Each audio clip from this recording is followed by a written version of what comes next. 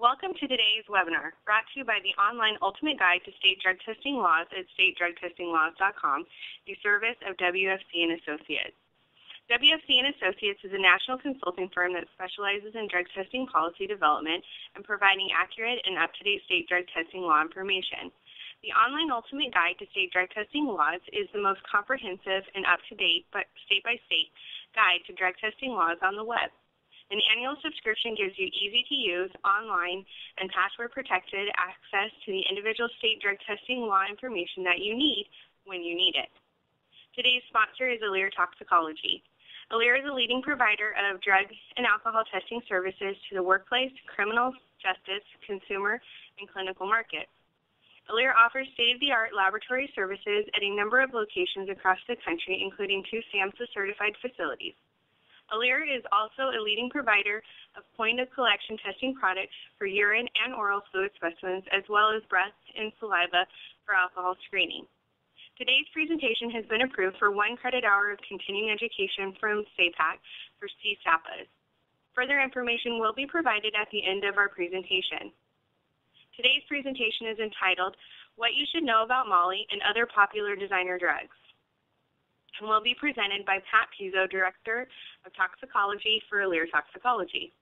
Prior to that, she worked as a chemist in the toxicology lab for the Federal Bureau of Investigation in Washington, D.C. She is a former member of the Federal Drug Testing Advisory Board, an inspector for the National Laboratory Certification Program, and the College of American Pathologists Forensic Urine Drug Testing Program, and board-certified forensic examiner. She has been certified as an expert witness in federal and state courts and has testified throughout the country. It will now be our pleasure to hear from Pat Pizzo. Good afternoon, everyone. Well, today we're going to talk about some of the neat drugs that you can find on the Internet. As Jessica was so kind to tell you, this is me, and I've been in the field for approximately 43 years. Those beautiful plants are not from my garden. They're actually at the indoor grow room at the University of Mississippi, which has a contract with the federal government to grow marijuana. And it's a really neat facility if you ever get the chance to visit it. So we're going to talk today about substances that are driving the synthetic drug trend, such as the synthetic cannabinoids, things you know as K2 or spice, and the designer stimulants that you know as bath salts, and more recently Molly, which is a form of MDMA. We'll also cover the latest drug testing developments that make it possible to maintain a drug-free workplace, hold people accountable, and get people the help they desperately need when they decide to use these drugs. So let's talk about Molly first. Molly is touted as being ecstasy at its finest. However, you need to be a little careful about Molly. When you look at it and the amount of deaths that have occurred recently with Molly, it makes you wonder what's really in these compounds that they're selling. And it's not always pure MDMA or ecstasy. So what actually is Molly? Well, let's step back in time and let's look at the 1950s to the 1970s, when Molly, or black mollies, was how we referred to methamphetamine. And that was basically because the capsules were black. It now has a totally new meaning. In 2003, the DEA identified the contents of capsules called Molly as TFMPP, which is a piperazine drug. It is a Schedule I drug. It is controlled. In 2013, Molly raised its head again, and this time it was being sold as the powdered form of MDMA. However, samples that have been tested in labs have found to be cut with everything, almost anything from cocaine to heroin, including TFMPP, which is a piperazine, and DHA, which is a hallucinogenic amphetamine. It's very popular in the electronic dance music culture, in the hip-hop culture, and the rap culture, and it's referred to in numerous songs. And if you remember last year, Madonna got into all kinds of trouble for yelling, "Where's Molly?" at a concert she gave. So has anyone seen Molly? Well, Molly in question is reported to be the pure form of MDMA, and the monkey or Molly was derived from the word molecule.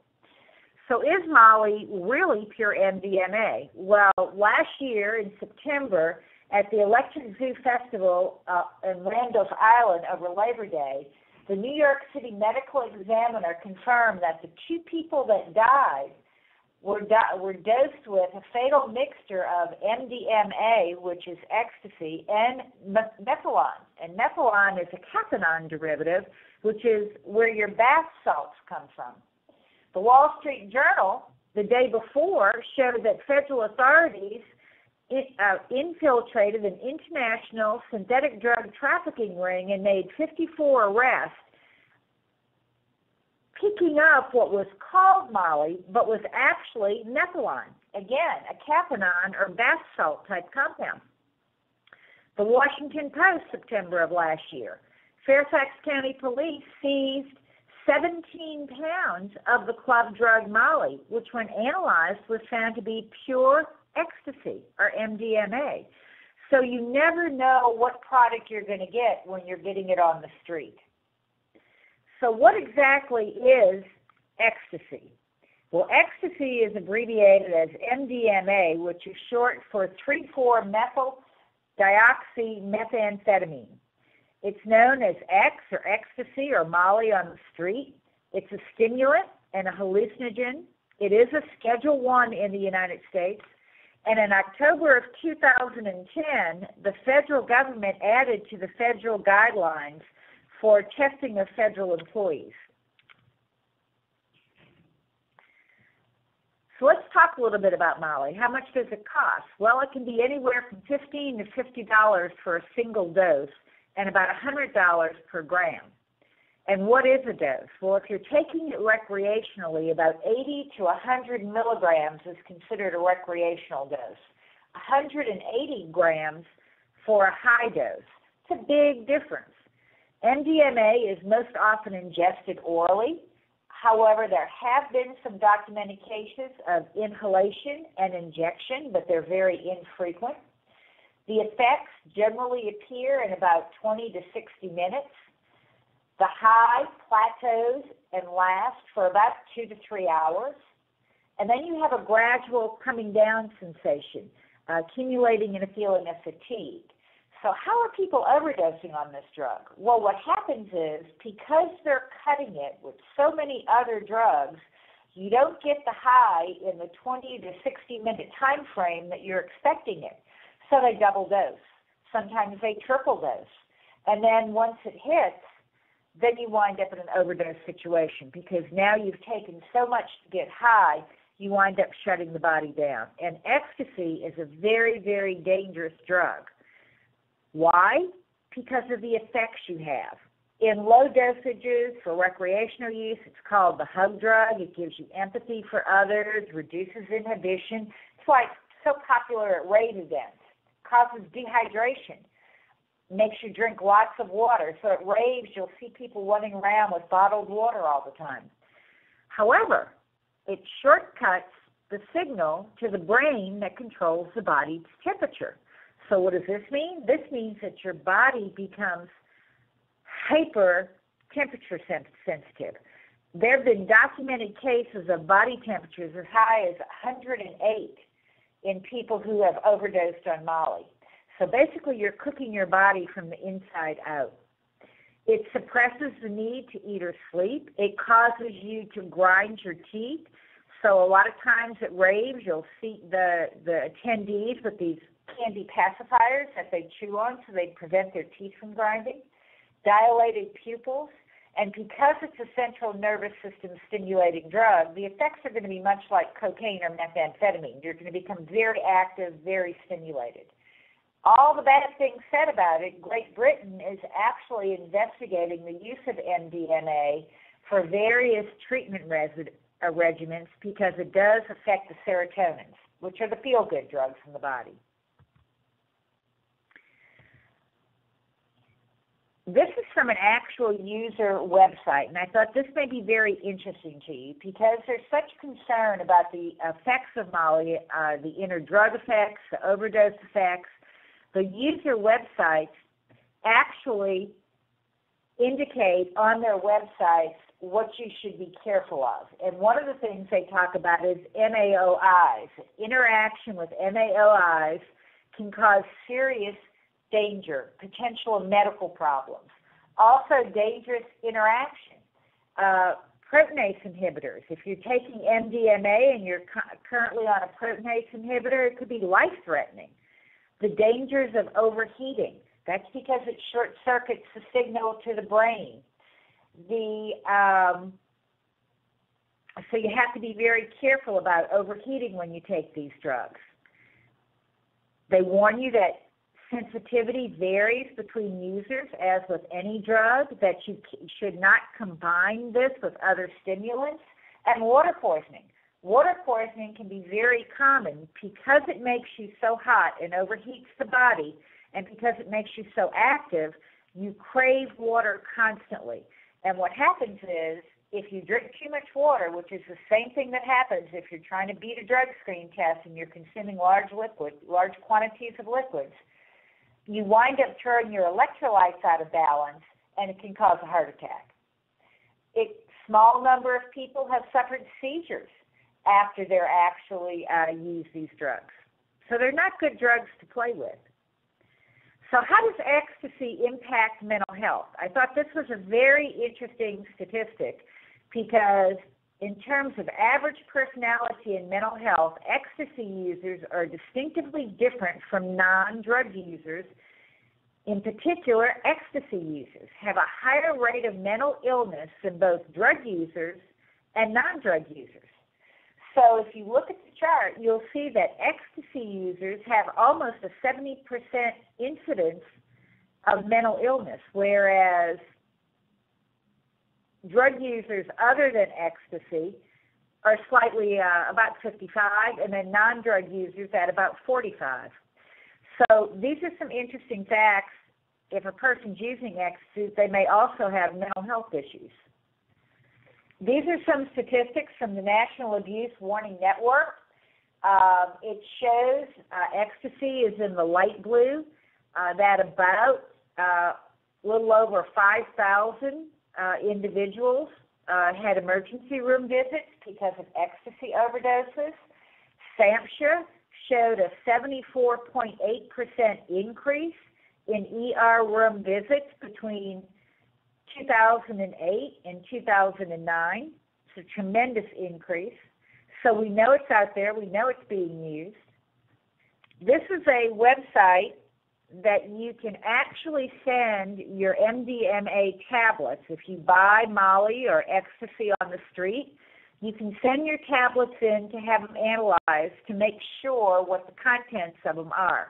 And I thought it very interesting because if you look at the contents of what they've found, you've got cathinone-type drugs, you have hallucinogenic amphetamines, you have dextromethorphan, DXM, caffeine, which is over-the-counter, zolpidem, which is Ambien, methamphetamine. So you've got a wide variety of drugs that they're throwing in these tablets to dilute them.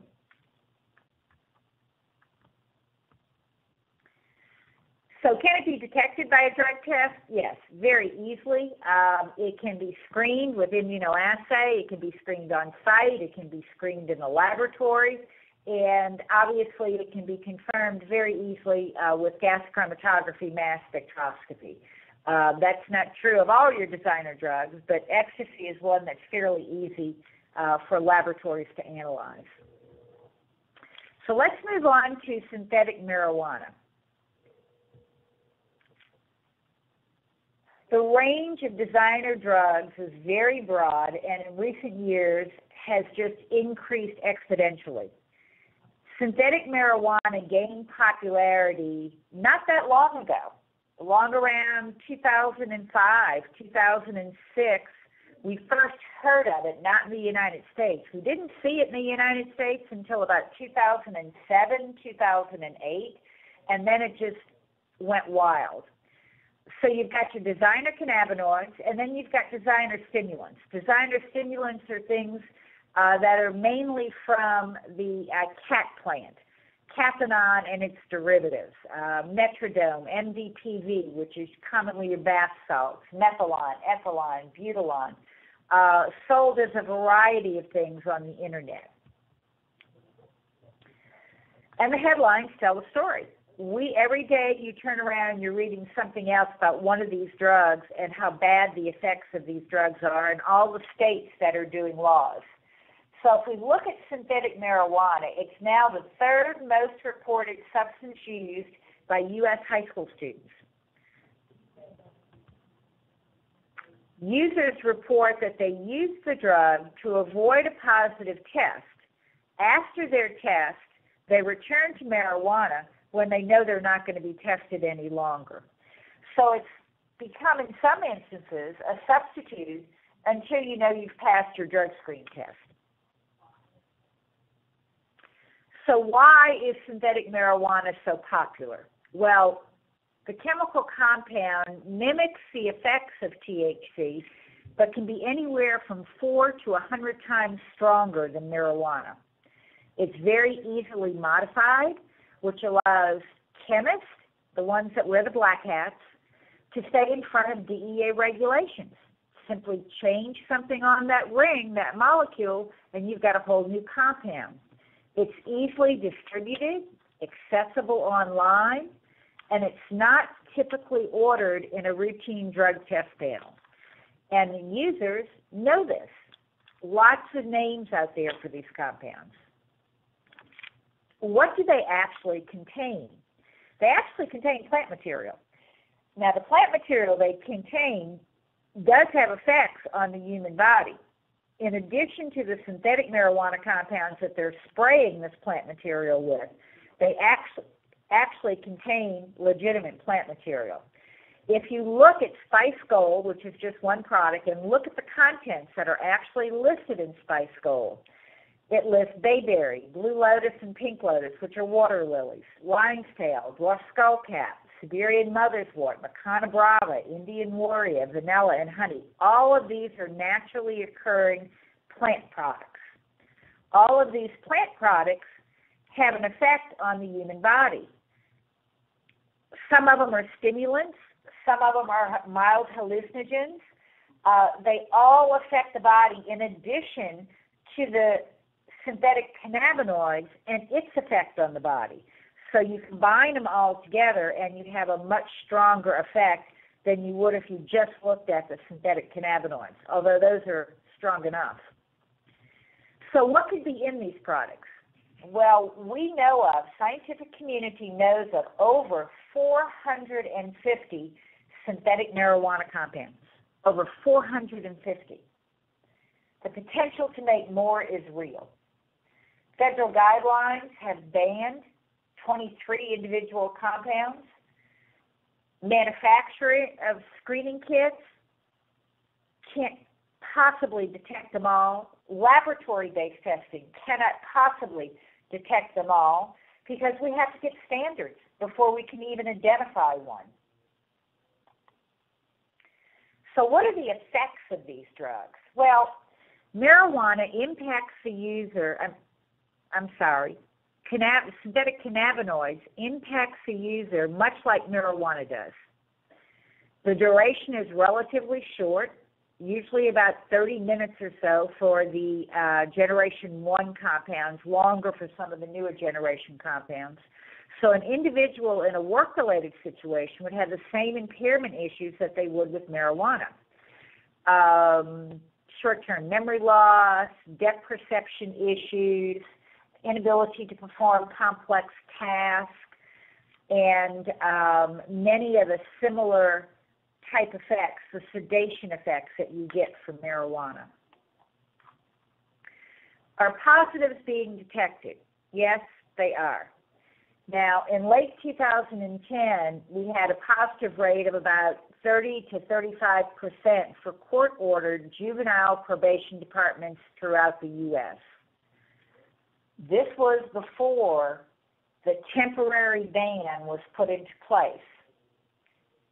It dropped slightly in 2011 to about 25 to 30%.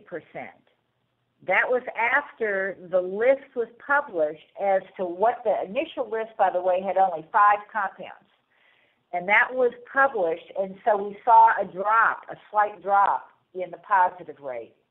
Georgia Drug Court System took 1,000 samples, sent them in for analysis in about 2011, mid-2011, and had about a 15% positive rate. These were samples that were negative for all other drugs, and they sent them back in to be tested for just synthetic cannabinoids.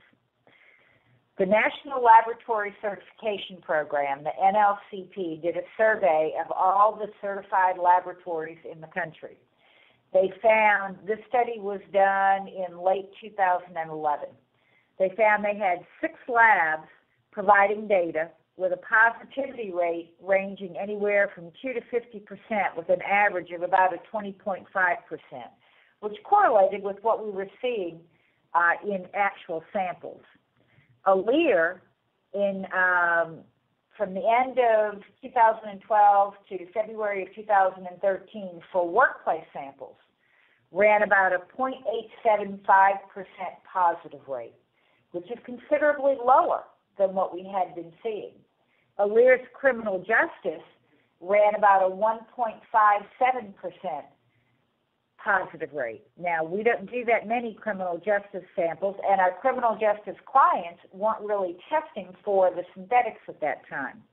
Our sister company, Alere Redwood Toxicology, through May of 2013, is averaging about a 10% positive rate overall for the cannabinoids. Now, they do mainly criminal justice testing, and a lot of their clients are testing for the synthetic cannabinoids. As you know, there are a lot of there are a lot of states that have controlled the sale of synthetic cannabinoids. There are 44 states that have legislatively banned the sale of synthetic cannabinoids. The states were the first ones to take action, and there's a website listed that will tell you exactly what the laws are in your specific state. In July of 2012, President Obama signed into effect the Synthetic Drug Abuse Prevention Act, which banned 31 designer drugs. There were 15 individual synthetic marijuana compounds and 5 drug classes that were listed in that original ban.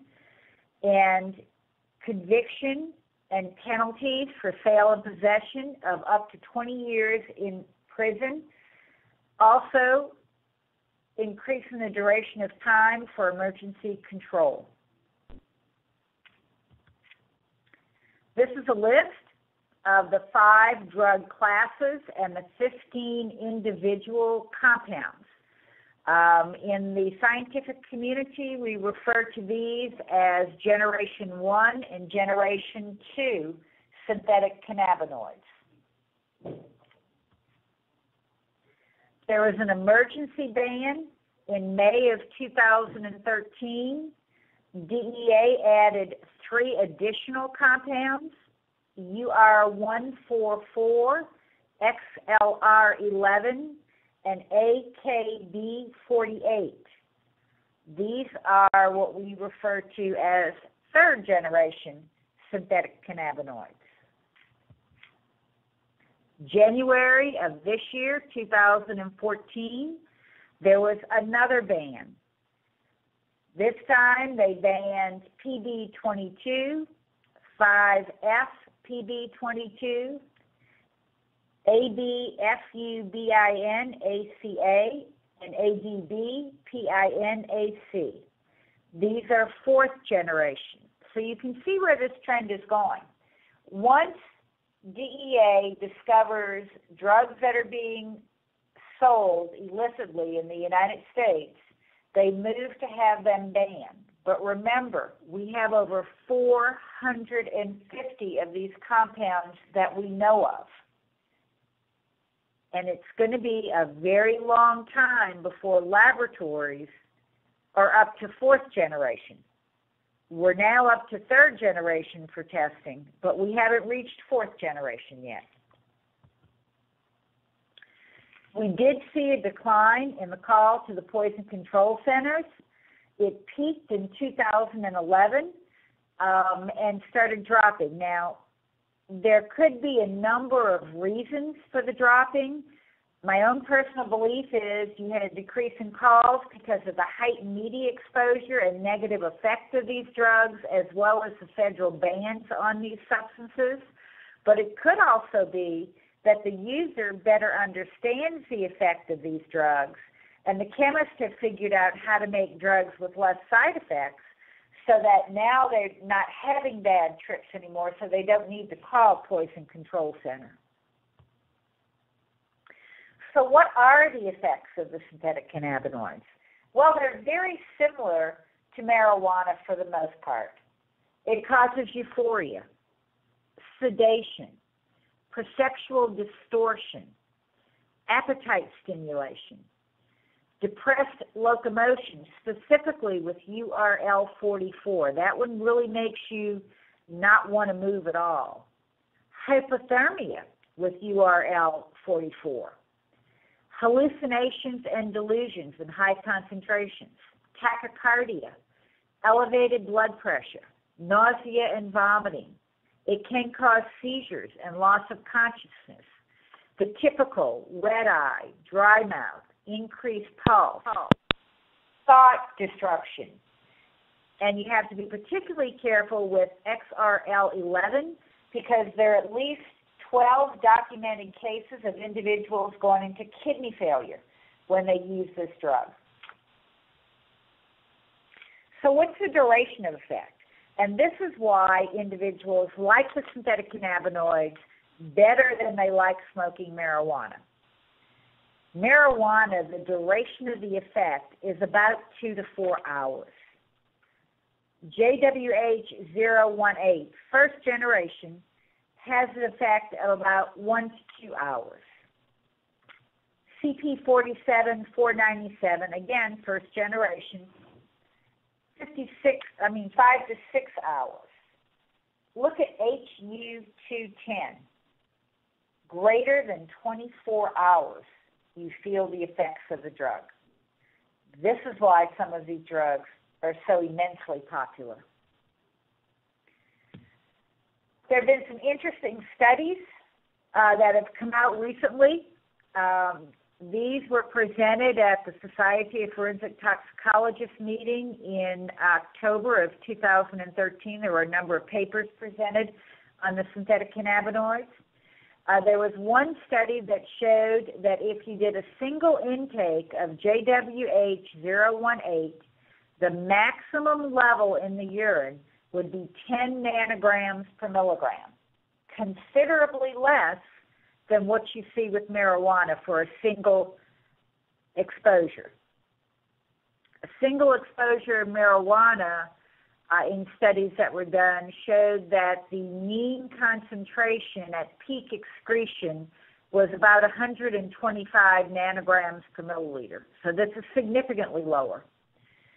Forensic Science Institute, Polkus and his group, did a study again with JWH and JWH-073 and 018, and they showed that the concentrations of these are much higher in the brain than in the blood.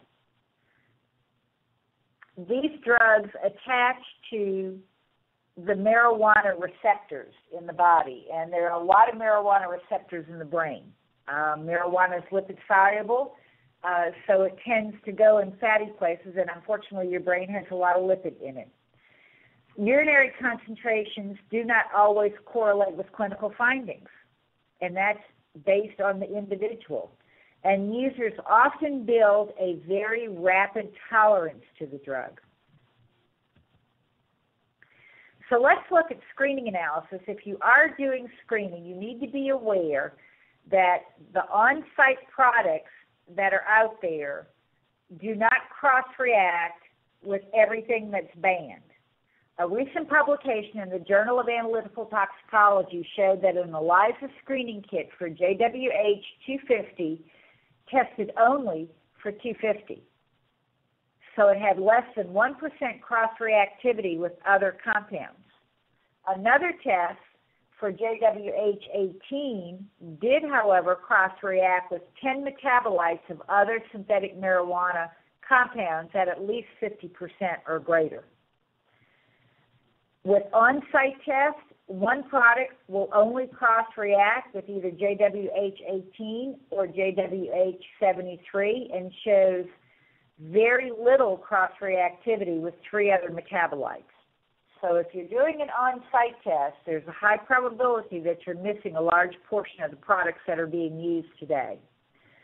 Laboratories cannot test for all products because we don't have the standards or the methods validated to be able to identify these products. We're going to be behind the curve at least 6 months to a year getting validated or certified calibrators and standards and then validating methods. So can they be tested? Well, this is an example of a screen panel, and it shows you the compounds that will screen positive. And the compounds that will screen positive are first and second generation synthetic cannabinoid compounds. And I talk about generations, and I put this slide up here so we have it in better perspective. In 2010, the abuse pattern was for JWOH 18, 73, and 250. And this was before the ban was put into effect. In 2011, which was post-temporary ban, now we've got hundreds of different products available on the market, and we're changing to things like JWH 081, 201, RCS4, and AM 2201. Post-ban, once they're published, the 15 drugs and 5 drug classes in 2012, they changed again, and we're now on 3rd generation. And you remember the emergency ban that they did, and the emergency ban covered XLR11, UR144, and JWH122. So we're on to the 3rd generation. Now we're on the 4th generation. PB22, BB22, F5 PB22. That was the last emergency ban. So believe me, before 2014 is out, we will be on the 5th generation. This is a never-ending selection for them because they've got such a large amount to choose from. Can it be detected in the laboratory?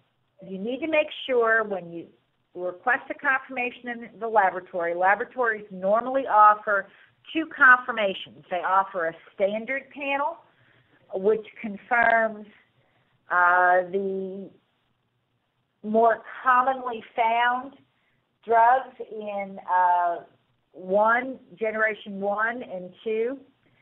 And then they have an expanded panel, which is 27 compounds, which covers a much larger section of drugs and covers everything in 1, 2, and 3. As I said, we have not yet added 4. That ban just came out in January, and we're in the process of looking at those right now to get that validated. So let's move on to Salvia divorium, because Salvia divorium is controlled in many states. It is a plant. You can buy salvia and plant it in your yard. It has a beautiful either red or purple flower. You can also dry it and smoke it and get high. It's very, very popular among young adults. No one is testing for this. It can be tested for, but laboratories aren't testing for this because there aren't any requests to test for this. Consequently, the user knows that, and the user then, if he's going to be tested, will change for a short time to something such as Salvia divorium, which will get him high, but will not be detected in any drug screen test. If your salvia is controlled in your state, the websites now are directing you to Coleus. And I'm sure those of you who had gardens or who've ever been to Home Depot or Lowe's have seen Coleus being sold at these large stores. Coleus historically has been a homeopathic medicine used for just about everything. However, if you dry it and smoke it or chew it and make a tea out of it, it's a very mild hallucinogen and will have very similar effects to marijuana. So the websites are actually diverting you to products they know are not controlled and will never be controlled. And I will tell you right now, a laboratory will never test for Coleus. So if you're a drug user and you want to get high, this is the perfect thing to do. This has nothing to do with synthetic marijuana. I thought you might find it interesting. This is the latest form of marijuana that's going around right now. You make it in a device on the far left, which is called an extractor. It's a butane extractor. You use butane, and you pack it with marijuana, and then you run the solvent through it, and you get this oily or waxy, honey-looking substance. You put that on a metal surface, flash it with a flame, and inhale the fumes. And it's supposed to be extremely potent. Go on the internet and look up honey oil or honey wax, and you'll find a lot of these different products. I thought it was just really kind of neat. So let's move on to the designer stimulants. Again, headlines tell the story. We hear about the zombies eating the bath salts and people biting off chunks of people's face, number of drugs. So we know they're around. So what are designer stimulants? Well, similar to K2 and Spice, designer stimulants are products that are made in clandestine laboratories and sold online or at smoke shops. Well, they're not so often sold at smoke shops anymore because so many of them are controlled. They're promoted as bath salts, research chemicals, plant food, glass cleaner. They're labeled to circumvent the drug analog laws. The active ingredients are normally cathinone derivatives, things such as metrodone, methylone, MDPV. However, they may also be things such as MDMA. How are they abused? Well, as we said, they're marketed as bath salts, plant food, glass cleaner. Most users snort the product. Some actually inject it. Bath salts appear to affect the user in ways similar to amphetamines and cocaine. Individuals who use it report aggression, tachycardia, paranoia, suicide, and it's extremely toxic. Long-term effects are unknown. Long-term effects of synthetic cannabinoids are unknown. Remember, these drugs are not for human consumption. So we have no idea what these drugs are going to do to the body long-term. So what effects are they actually seeking? Well, they want to feel in the physical and mental well-being, exhilaration and euphoria, increased alertness, energy and motor activity, and then it postpones hunger and fatigue because they're central nervous system stimulating drugs. Poison Control and National Drug Intelligence have all issued alerts noting nationwide emergency room visits related to these drugs.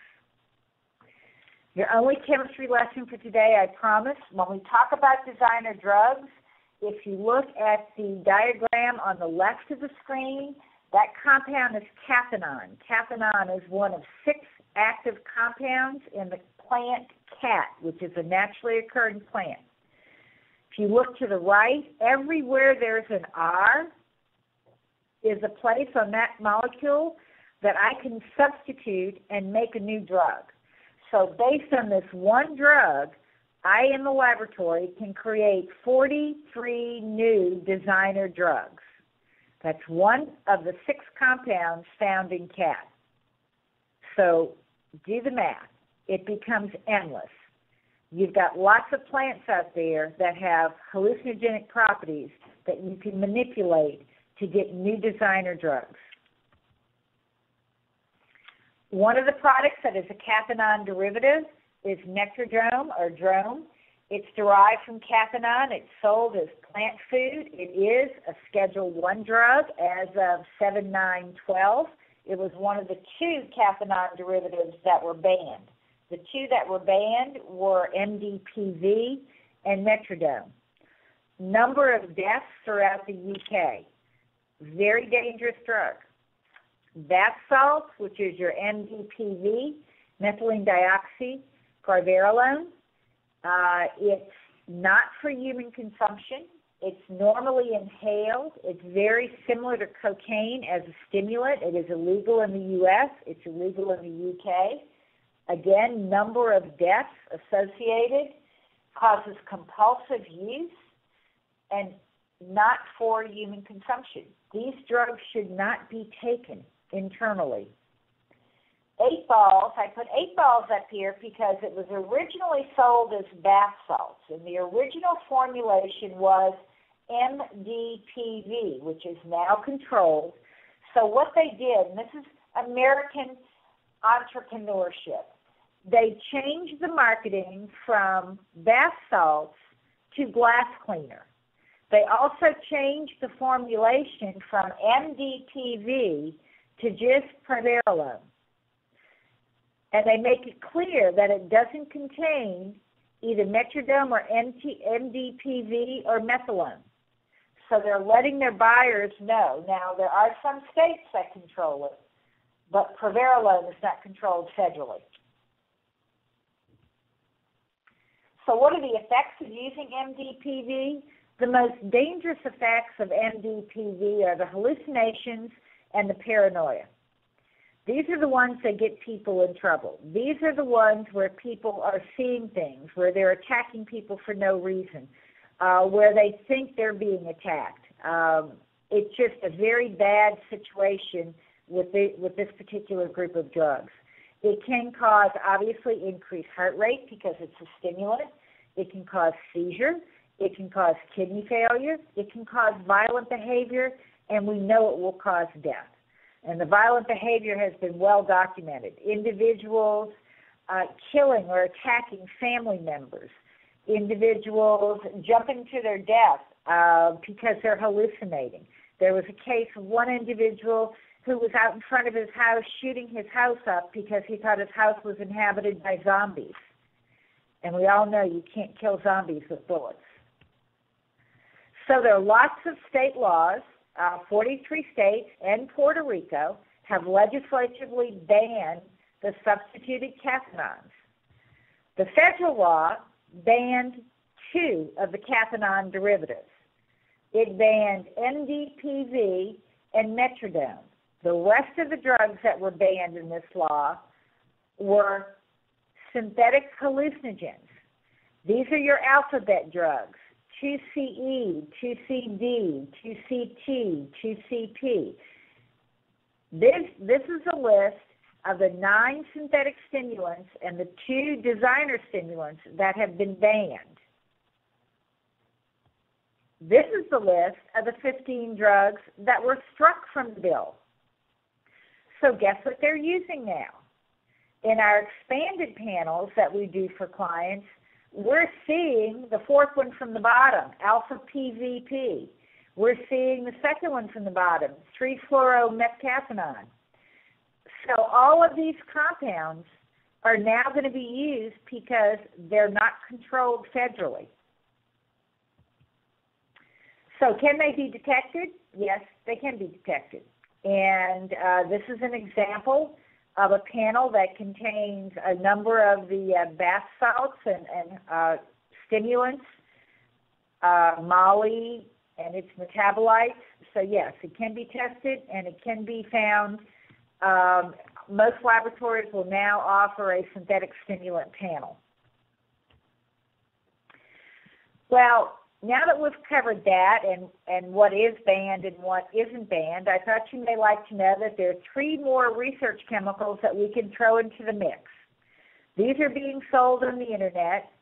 They're not controlled. They're hallucinogens, very similar to PCP, and PCP is probably one of the most dangerous hallucinogenic drugs out there. MXE, 3-MeO-PCE, and 3-MeO-PCP. Because they're sold as research chemicals and not as drugs, they're not controlled, at least not at this time. Here's another one for you to be worried about, phenazepam. Phenazepam is a benzodiazepine. It was developed in Russia. It is not controlled under federal law. States have controlled it. 2 states, Louisiana and Arkansas, have classified this as a Schedule I drug. The dosage is usually about 0.5 milligrams 3 times a day. It is 10 times more powerful than Valium or diazepam. Fairly inexpensive.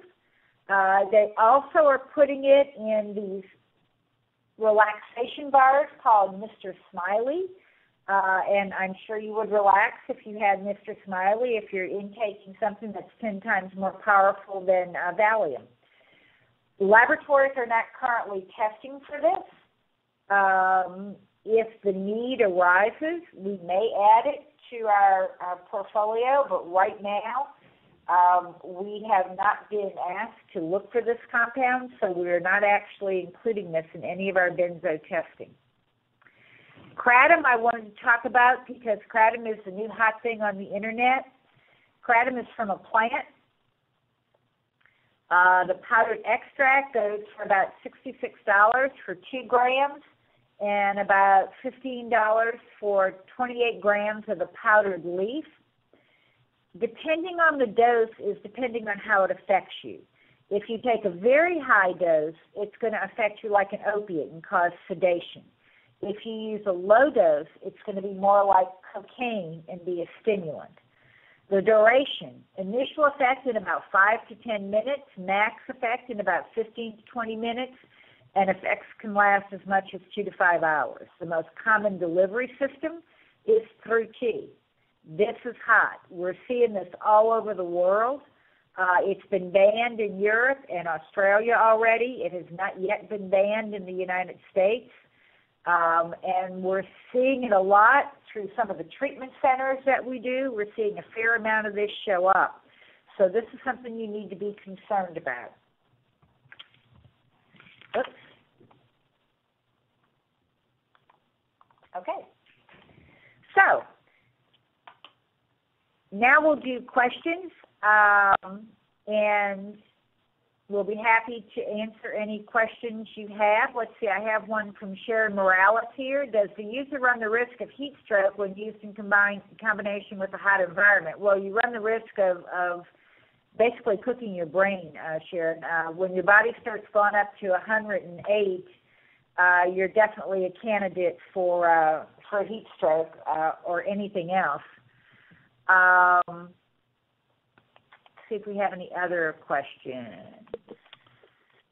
Pat, this is Bill Current. Hey, we Bill. do have a couple of other questions for you. Okay. And so I'll just interject a couple.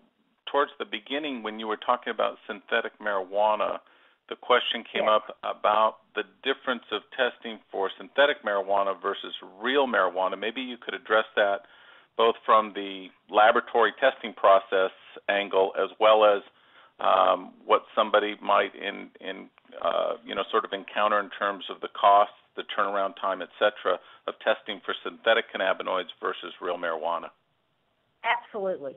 Real marijuana is standard in a laboratory, so it's very easy to test for as far as screening because you're only looking at one compound, and very easy to confirm. A positive, you're probably going to get results in 24 to 48 hours for a positive marijuana. Not true with your synthetic cannabinoids.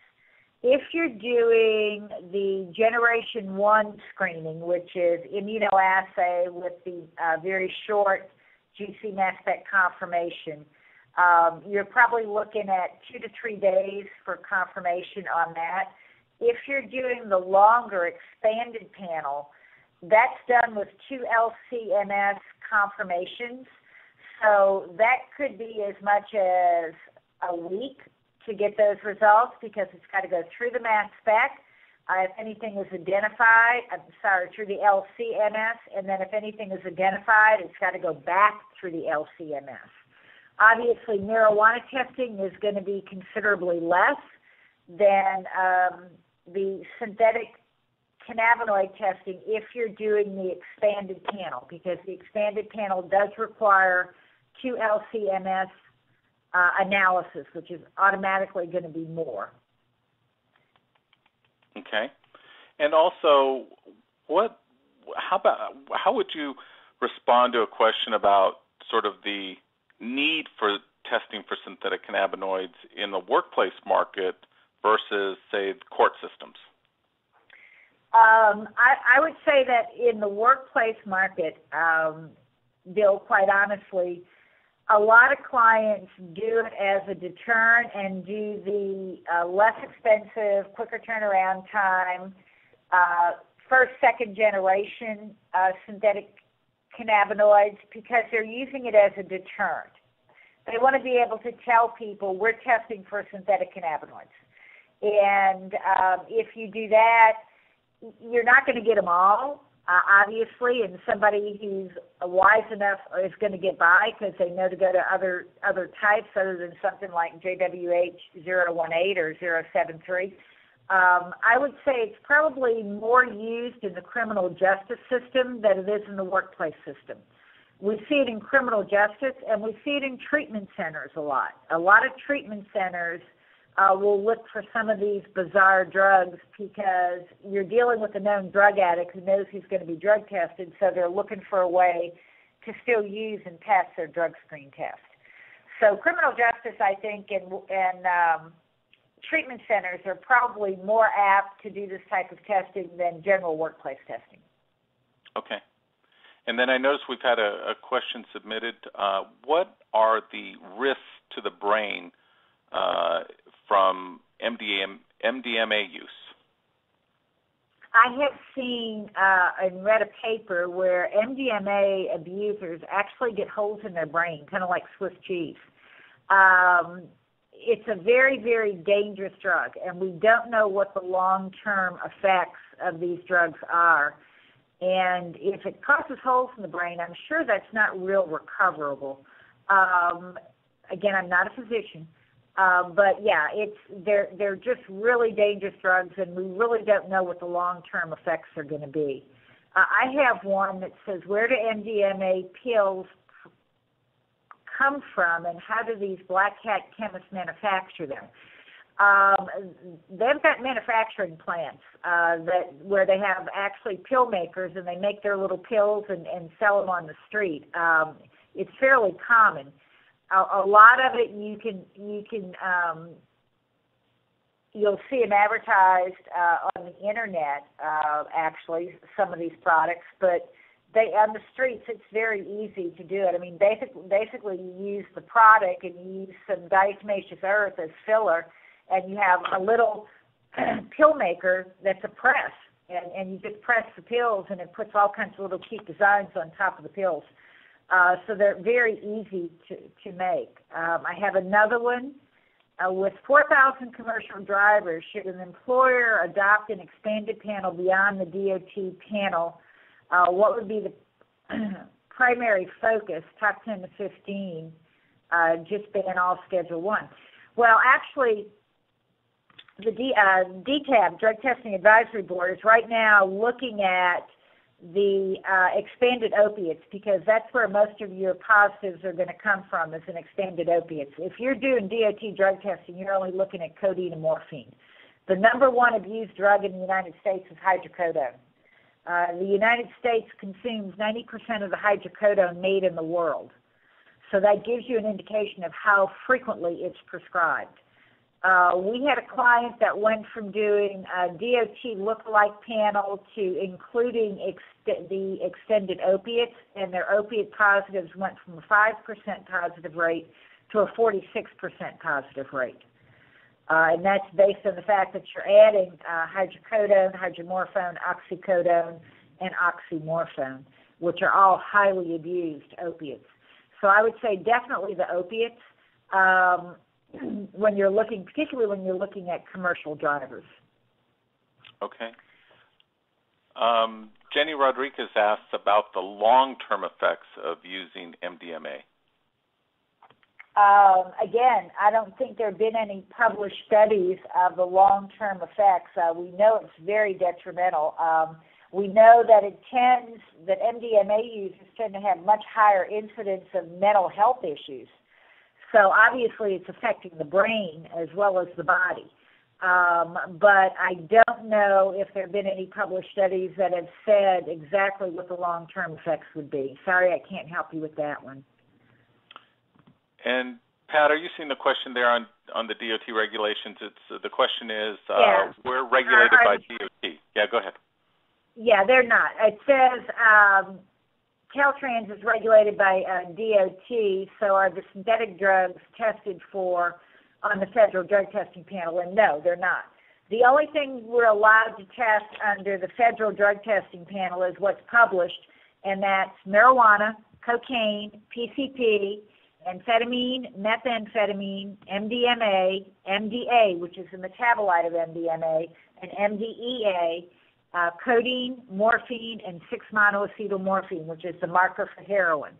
We're not even allowed at this time to test for hydrocodone, hydromorphone, oxycodone, oxymorphone. They're evaluating those drugs right now, but the federal government moves very slowly, so I imagine it'll be some time before we see those, if we see those ever added to a drug screening panel. I also have one, is MDMA prescribed for any medical purpose, and that's a definite no. In the United States, there is no medical use for MDMA. England is doing clinical studies with it because of the serotonin effects, and they're looking at it for various treatments in England, but it has not been approved in the United States. And how does the manufacturer of these synthetics get their products in the U.S. or overseas? Regulations. Well, unfortunately, a lot of it's available on the Internet. Most of it's coming out of China. There's a website called Shanghai Chemical Company.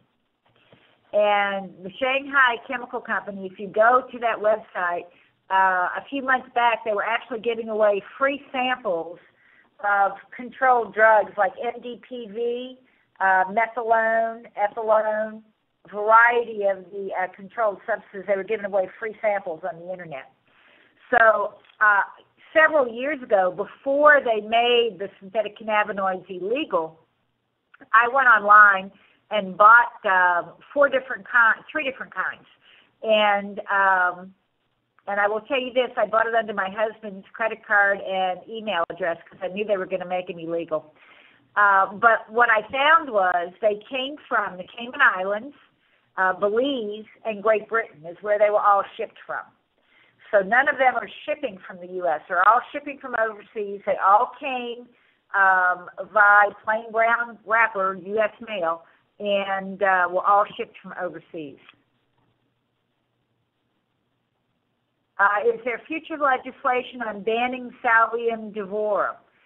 Salvia divorum, not federally. There are a lot of states that have banned it individually, but there is no move to do this from a federal standpoint.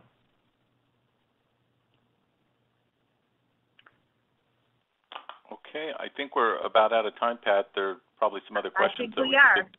Yeah, afterwards. But thank you very much. Excellent information, great presentation. And with that, we'll turn the microphone back over to Jessica.